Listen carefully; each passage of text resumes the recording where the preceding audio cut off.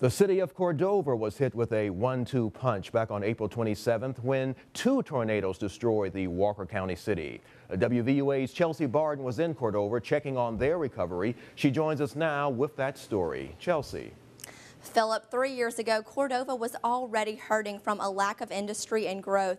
On April 27th, residents suffered yet another setback, this time with Mother Nature delivering the blow.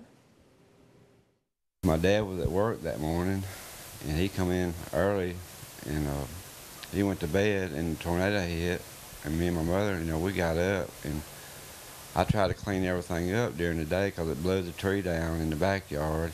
When that first one hit that morning, Wayne Brown came to the house, which I was all here on the porch. He said downtown Cordova had been destroyed. I underestimated what it was, to be honest with you, the first one.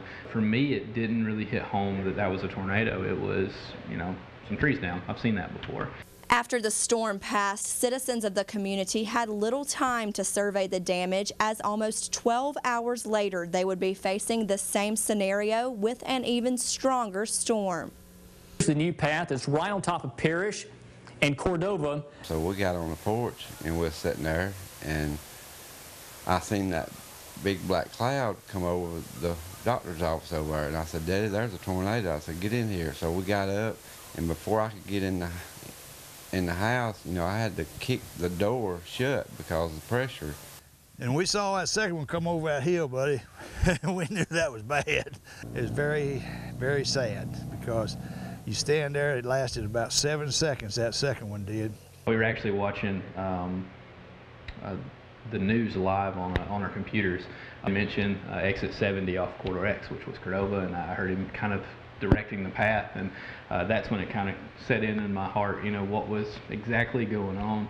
Jeff Trawick and his wife survived both April 27th tornadoes here in what was their restaurant, the Rebel Queen. They knelt in this very spot as the second storm destroyed the business they built in 1963. It was lucky, because the morning storm that come through had our power out to everybody, and our town wasn't, people wasn't going through town like normal. That first tornado probably saved lives. The second one came through. Nobody was really in town except us workers. Despite the life lost that day, Cordovians are determined to come back stronger than ever. And some good came out of it. It was terrible. We lost 4 people, and a lot of people had hardships. But the main thing is we're better off today than we were in 2011.